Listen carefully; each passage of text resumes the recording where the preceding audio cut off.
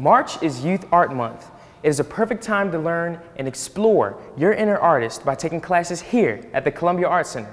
Along with me, I have Monica Herbert, Day and Youth Programmer, to discuss more about the classes offered here for the teens. I have to say there are wonderful art pieces around. Can you please tell me a little bit more about this? Sure. This is a show called Making the Invisible Visible. It's a reaction from Long Reach High School art students about the children soldiers in Uganda, in the Ugandan War.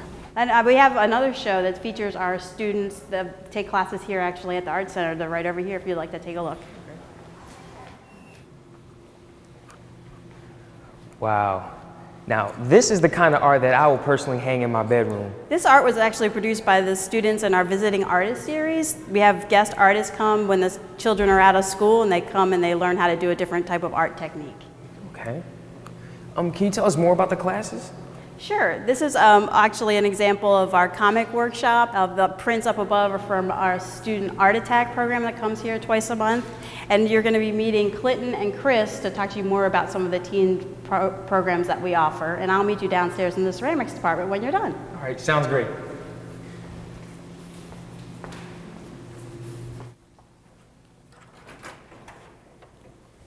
Hi, Mr. White. Hi, how you doing?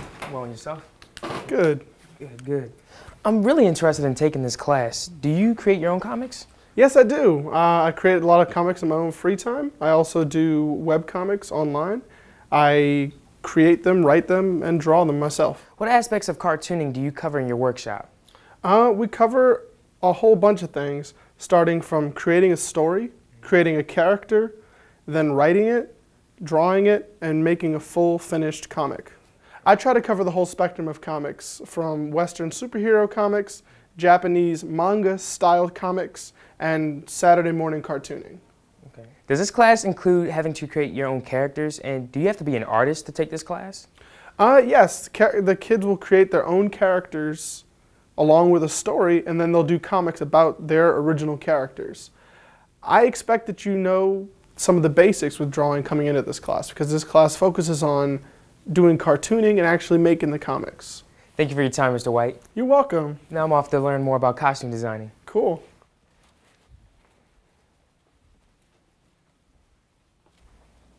Mr. Chris, how are you? Hi, Duane. Nice to meet you. Nice to meet you too.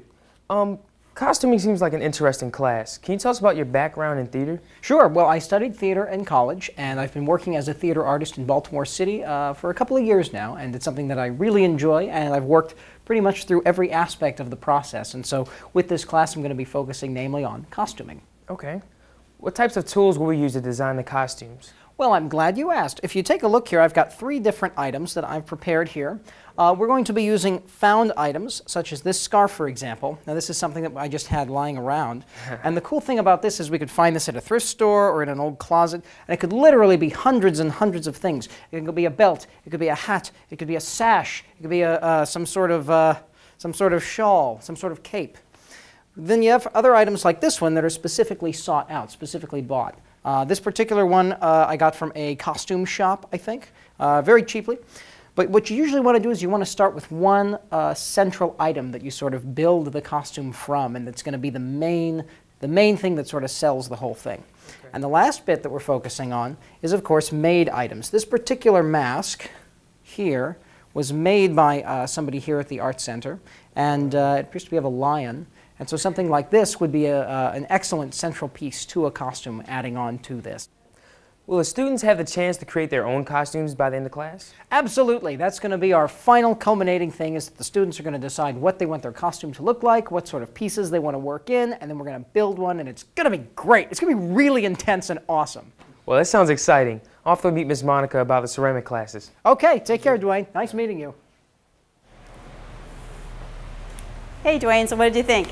Well, the ceramics look very nice, and I'm really impressed with the classes that they have offered here for the teens. Where can we go to find out more information about this? We have a website for the Art Center, and we also have a Facebook page. All right, thank you again for your time. Thank you. Back to you, Denitra.